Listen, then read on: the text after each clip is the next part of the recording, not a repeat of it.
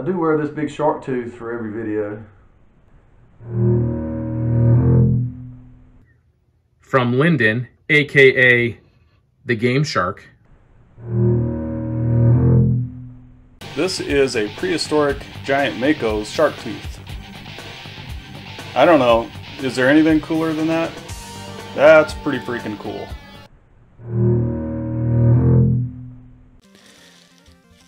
Okay, wow, look at that. Look at that. So cool. Okay, awesome. Look at that.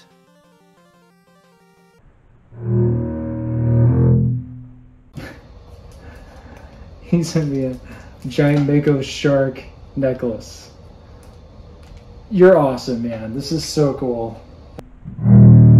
And in fact, I've got a certain Game Shark circling the waters for this stuff lately, so may not last very long in my possession.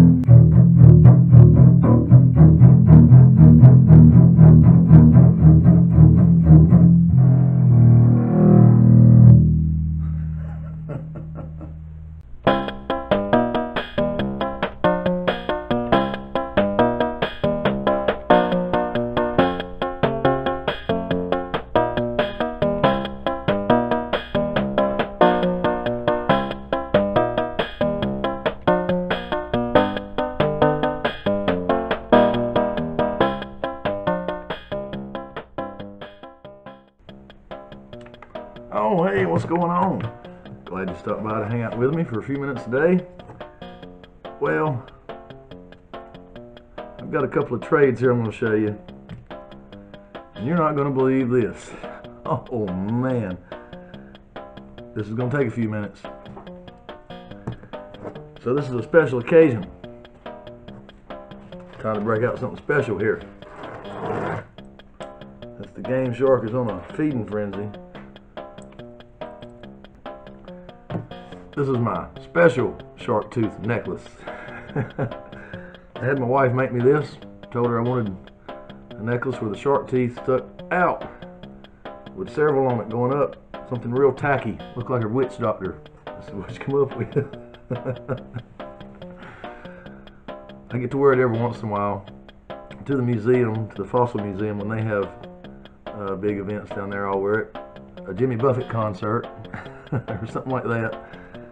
I don't wear it out to eat dinner. So let's get into these trades here.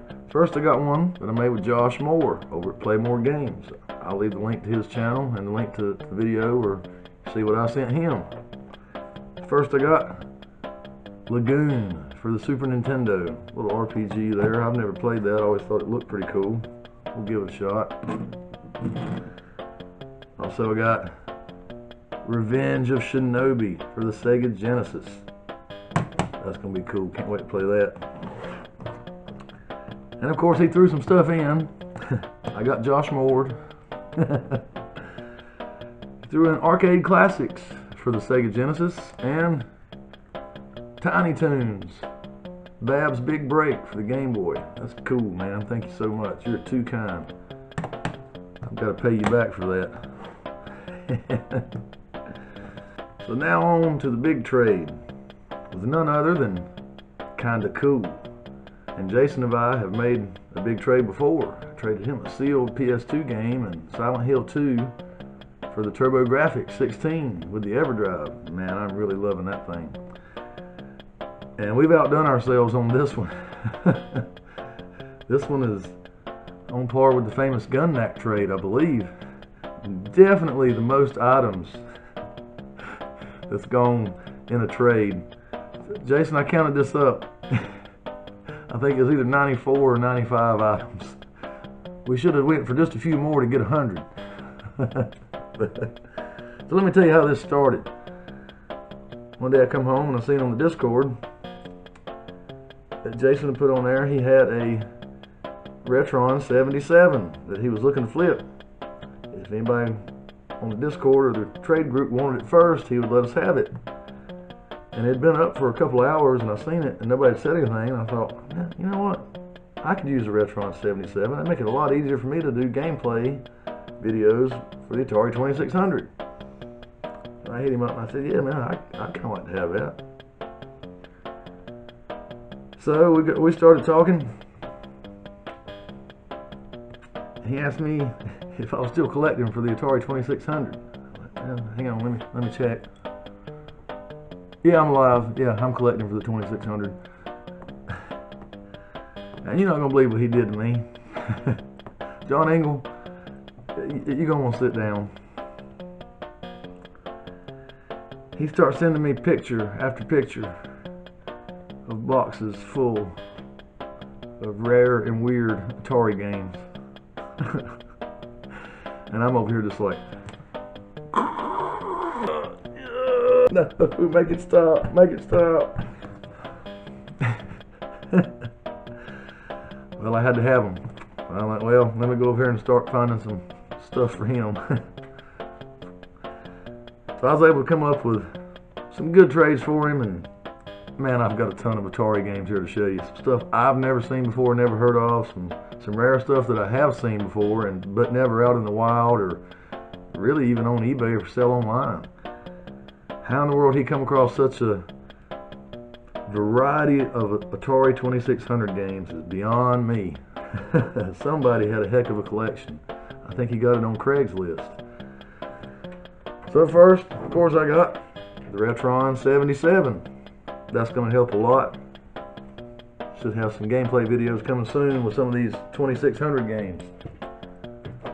Actually thinking about a weekly show or something, I don't know. He threw in this retro controller that come with it. Looks very similar to the old Atari joystick. Feels a whole lot better. It has 2 buttons on it. And also he threw in this controller. I don't know much about this. He told me and I have forgotten. I don't know if it comes with the Retron or something you buy that can be played with it, or for something new made for the 2600. Cool feeling controller here. Got an analog stick on it, the 1 button, and it also has a little spinner up here for the paddle games. And he said this works really good, so can't wait to try that. Get some kaboom going. Oh boy, are you ready? Alright, here we go. First of all, got a strange shaped cart here called Amador. Now I have another one shaped like this. It's Popeye. Yeah, I don't see the name of the company on here. That's cool looking. I've got one here from Sega called TAC-SCAN. It says Sega right down there at the bottom of the logo, and actually has Sega on the back of the cart. There, I got a good shot of it. That's cool. Can't wait to play that. Got one here from VidTech. Seems like I got a couple more of theirs. This one's called Word Zapper. I don't know. Never even heard of that one. Here's one of the telegames, Skydiver, with the black label there. I've got a bunch like that. And here's one, I've never seen one shaped like this. From Spectravision. It's called Planet Patrol. Never heard of that. Never seen a cartridge for the 2600 shaped like this. And it says, I'll try to get it, Spectravision on the back there. Never seen anything like that. So here we've got a couple from Coleco. These cream colored games. I've got a couple of those. I think Carnival or something. So here's Mousetrap and Venture. For use with the Atari, VCS, and Sears Video Arcade. Now how is that possible? The Sears Video Arcade isn't in television, and they have a completely different board on the bottom. The one for the Intellivision games is a lot wider than the Atari games. How does it play both? Got a couple here from Apollo. Never heard of these, never even seen these before. One called Infiltrate, and one called Lost Luggage. And again, another one with the company name on the back. With some grooves around it. I've got a couple shaped like this. Looks like it's Data AES or something. I don't remember what it is that I've got. Man, it takes too long to find it. This one's called Encounter at L5 and Bermuda Triangle. You see those are kind of odd shaped, angled on the end there where the end label is. Got a couple here from a company I've never heard of. I've never seen these, never heard of these games. Telesis? I don't know. Here's one called Coconuts and Cosmic Creeps. I have no idea, never even heard of those. And here's some of these Intellivision games with the adapter on it. So the Sears Video Arcade will play Atari games, but the Atari will not play Intellivision games. But the Intellivision, or the Sears Video Arcade, is an Intellivision, and the Intellivision has an adapter for the 2600 games.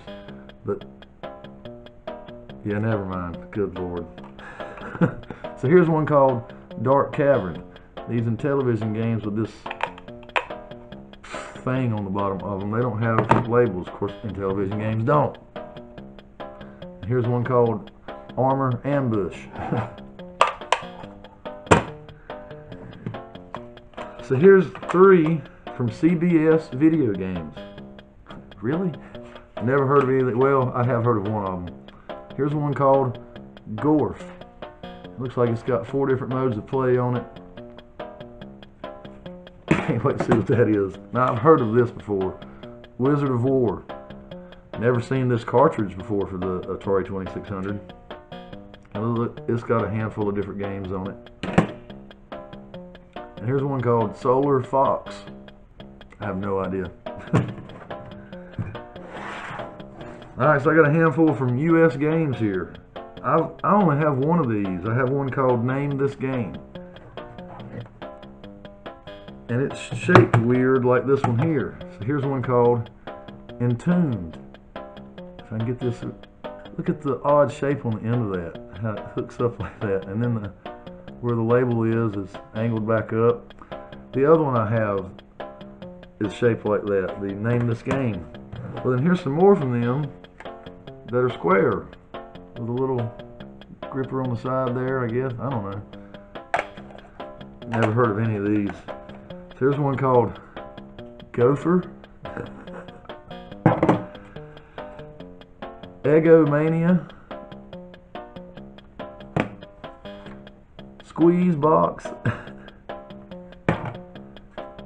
and Commando Raid.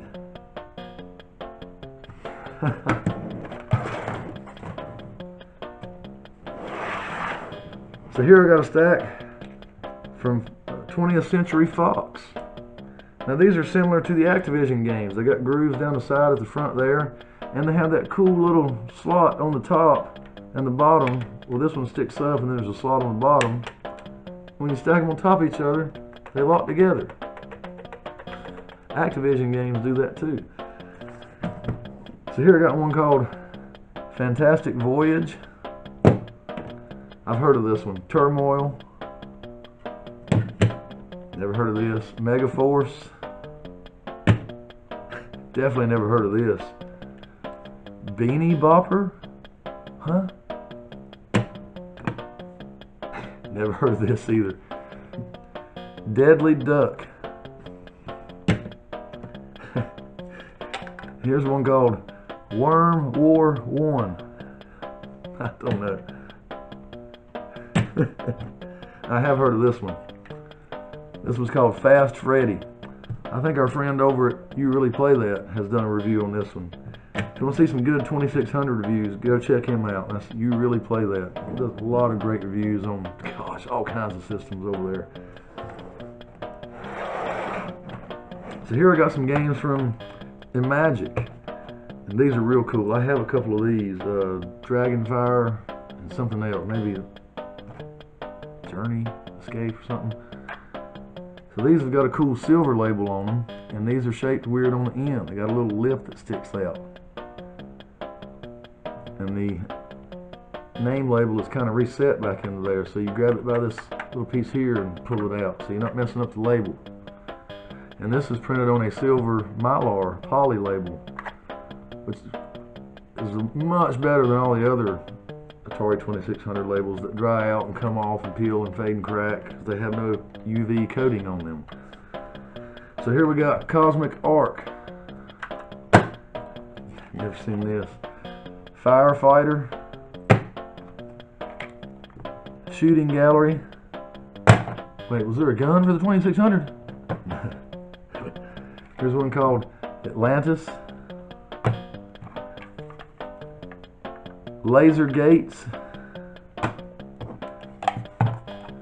And Solar Storm. The two that I have from Magic that are shaped like that, man, they're good. That Dragonfire game is fun. It's hard though. So here we have some of these Silver Label Atari games. Come from Atari, and most of your Silver Label games are arcade ports. There are some that are not. Of course, Pac-Man, of course, is not. But a lot of them look like this. So here's Joust. Battle Zone. Centipede. Pole Position. Millipede. Moon Patrol. Stargate. And Taz.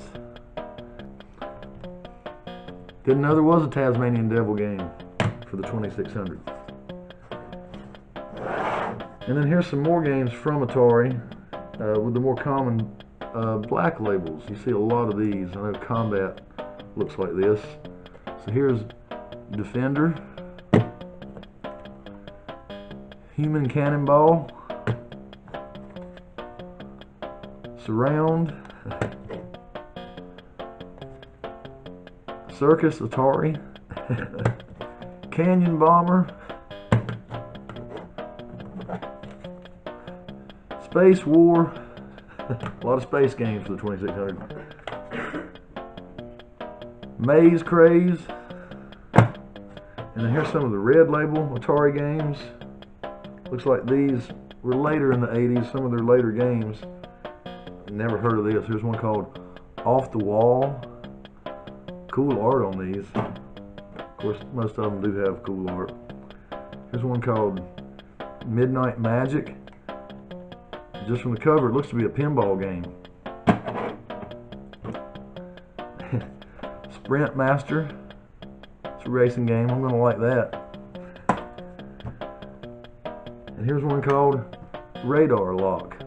Never heard of that either. So many of these I've just never seen before. There's still more. We ain't even got to Activision yet. The king of Atari games. Check out this stack. And again, like I was saying with the Fox games, these lock together when you stack them on top of each other. That's pretty cool. Okay. We got Frostbite. Fishing Derby. Sky Jinx. Robot Tank. And check this one out. I've never seen this and never seen a label like this on an Activision game. Most of them are pretty uniform. There's one called Private Eye. Never heard of that. And of course, River Raid. And here's one my wife is really going to like. I was pretty excited to get this. I have heard of this before and seen this. My wife's a dental hygienist. So of course she's going to like Plaque Attack. Can't wait to play that with her. That'll be pretty fun. Here's Crackpots. Chopper Command. Pressure Cooker. Never heard of that before. Spider Fighter. You know, men, that's one of your husbandly duties. You gotta kill spiders. Of course, Dragster. Never had this one before. Of course, I know what this is. Never run across that in the wild. And here's, let's say this for last. Here's one I have seen. Another one that You Really Play That has covered. Keystone Capers. Here's one called Decathlon. I imagine it's got Olympic track games on it. There's skiing. Oh, Oh, here's one I remember from when I was a kid. I've been wanting this one for a while and had just never seen it. Boxing. Loved this as a kid. My neighbor down the street had a 2600. Used to go there and play it all the time with him. Before I ever got my Tandy color computer. Loved playing boxing. I can't wait to play that again. And here's one called Laser Blast. And then here's one I've never heard of. Mega Mania. And of course I remember this one too. My neighbor had this one. Tennis. I remember it being pretty fun back then. Of course we were little kids playing a video game at home that didn't cost quarters. So of course it was fun. So here's one that's, I don't know if this was a top one, but I've seen this before and I know this is hard to get, hard to find, and got a little price to it, especially for 2600 games. From Activision, Beam Rider. Yeah, this is a cool looking game. I can't wait to play this. Well, there you go. I know I didn't spend much time on any individual one. We'd have been here forever. So thanks to Kinda Cool. I'll leave a link to his channel. I'll probably have my video up before his, so if you're seeing this in the future, I'm going to try to go back and put the link to the video he does to see, so you can see what he got from me for all this. So thank you again, Jason. Appreciate all this. This has been a fun trade. I cannot wait to get into these. You know how much I love the 2600. That's, man, one of my favorite systems to collect for. Now, where am I going to put all these games? Golly, I have to rearrange the game room again. Oh well. Thanks for stopping by to hang out with me for a few minutes today. I'll see you next time.